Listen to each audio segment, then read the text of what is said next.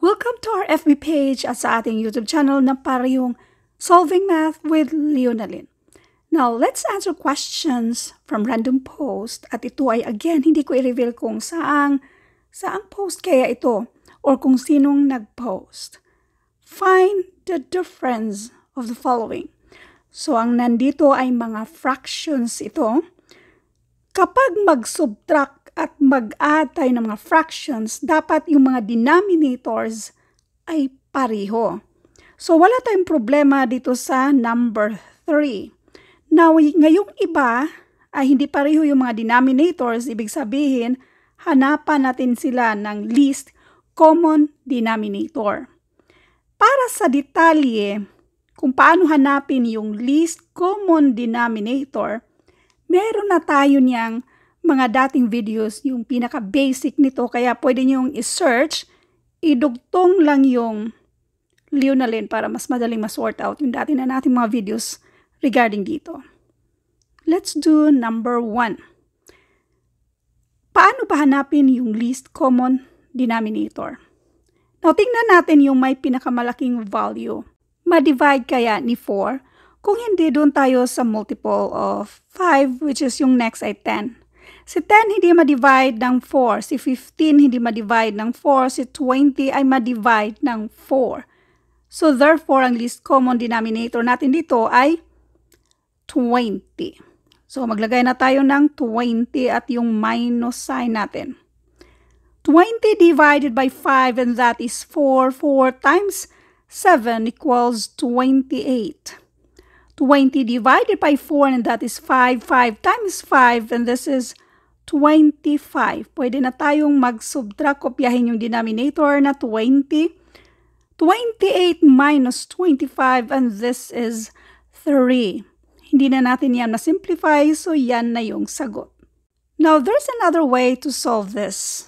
Pareho lang din, pero doon tayo sa tinatawag na butterfly method. Again, marami na tayong mga examples sa butterfly method, so pwede nyo i-search butterfly method at lagyan ng idugtong lang itong Leonalyn para mas madaling ma-sort out ba. Yung dati na natin mga videos regarding sa butterfly method.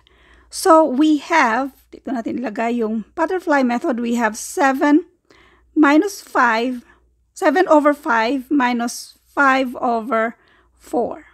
So, ito yung i-multiply natin. 5 times 4 and that is 20.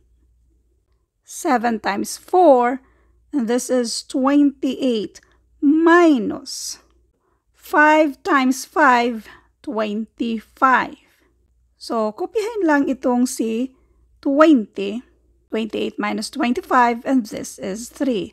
So, ang sagot dito ay 3 over 20. Next, number 2. Again, hindi na naman pareho yung denominator, so hanapan natin ng least common denominator.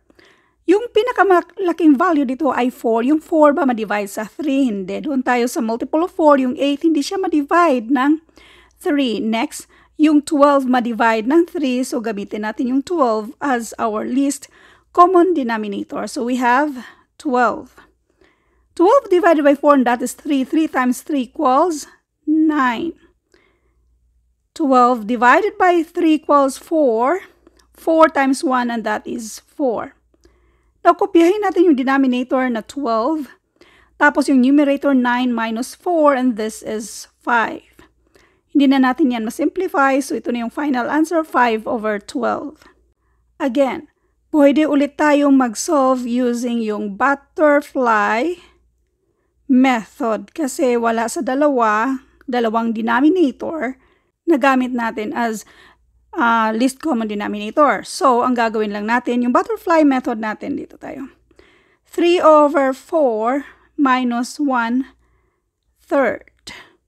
4 times 3 and this is 12. Tapos, yung minus sign natin.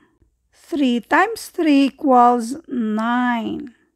1 times 4 and this is 4. So, kopyahin natin si 12. At yung nasa taas, 9 minus 4 and this is 5. Kaya ang sagot dito, 5 over 12. Next. Now, hindi na tayo mahirapan ito kasi pareho Yung mga denominators, kopyahin lang si 9. Tapos, ang i-minus lang natin ay yung mga numerators. 7 minus 3, and this is 4. So, ang sagot dito, 4 over 9. Next, number 4. Hindi na naman pareho yung denominator, so hanapan natin ang least common denominator. Tingnan natin yung may pinakamalaking value, which is 6. So, since 6 ang pinakamalaking value, yung 6 ba ma-divide sa 5? Hindi. Next. Yung mga multiple of 6, 12. Ma-divide pa siya sa 5? Hindi. Next, 18. Hindi rin siya ma-divide sa 5. 24. Hindi rin siya ma-divide sa 5. Si 30, ma-divide siya sa 5. By the way, ito yung mga multiple of 6. So, therefore, ang least common denominator natin dito ay 30. Ito yung isang paraan para hanapin yung least common denominator. So, we have 30. 30 yung mga denominators natin. 30 divided by 6, and that is 5. 5 times 3 equals 15. 30 divided by 5, and that is 6. 6 times 4 equals 24. Kopyahin yung denominator na 30. Yung numerators natin, 24 minus 15. And this is 9. Si 9 over 30, ma-list natin yan by finding the greatest common factor. Again, para sa basic kung paano hanapin yung yung greatest common factor, pwede nyo i-search greatest common factor. Again, idugtong lang din yung liunalin para mas madaling ma-sort out yung dati na nating video regarding dyan. So, ang greatest common factor dito sa 9 over 30 ay 3. 9 divided by 3, and this is 3. 30 divided by 3, and this is 10. So, ang final answer dito, yung simplified na answer ay 3 over 10. So, yan na yung sagot dito sa number 4. Isa pang paraan sa pag-solve nito. Sulat na natin yung final answer natin. Isa pang paraan. Itong 3 over 6, pwede natin yung ma-list by finding the greatest common factor, which is 3. 3 divided by 3, and this is 1. 6 divided by 3, and this is 2. In other words, itong si 3 over 6 ay pareho lang yan sa 1/2. So, sinisimplify na natin yung isang fraction natin. So, kopyahin si 4 over 5. Again, hindi na naman pareho yung denominators. So, hanapin natin yung least common denominator. Si 5, hindi siya ma-divide sa 2. So, ang next sa 5 ay 10. So, si 10 ma-divide na sa 2. Yan yung gamitin nating denominators. 10 divided by 5, that is 2. 2 times 4, this is 8. 10 divided by 2, and that is 5. 5 times 1, and this is 5. Pareho yung denominators. So, numerators, 8 minus 5, this is 3. So, ang sagot, 3 over 10. Another way. Doon ulit tayo sa tinatawag nating butterfly method. 4 over 5 minus 1/2. 5 times 2, and this is 10. Tapos, yung minus sign natin. 4 times 2, this is 8. 1 times 5, and this is 5. Kopyahin yung denominator na 10. 8 minus 5, and this is 3. So, ang sagot, 3 over 10. Number 5. Hindi na naman sila pareho yung denominators. So, hanapin natin yung least common denominator. Now, yung denominator na 4, yan yung pinakamalaki nila. So, si 4 ma-divide ba sa 2? Kung ang sagot, yes, yan na yung least common denominator natin. So, kopyahin lang natin itong 5 over 4.